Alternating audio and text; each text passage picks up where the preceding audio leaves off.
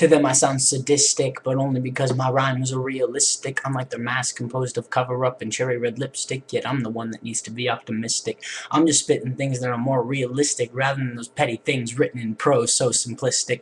They try to mold me into a man that's fantastic, but I'm not ready, because I just feel like being spastic, and keep a smile across my face, so elastic. Living life far from drastic, because to me, you're the clerk in the store asking, paper or plastic? Why did they care when I decide to be up to the task? I'm not the one trying to be nosy and ask. So if you wouldn't mind, I'd appreciate it if you remove your mask, be rid of the social restrictions that can bind you down, right down to your death warrant, pre-signed. Now I see the complexity with which you've lined the walls. Like a spider, mid-spindle, I've caught you in the swindle. I was being ignorant, ignoring the signs inscribed on the stall, thinking to myself, he won't do it, he'll make the better call. Turns out my trust in him stood too tall. Now I'm the one stuck against the wall. And that would be the wrap of the day. Thank you very much.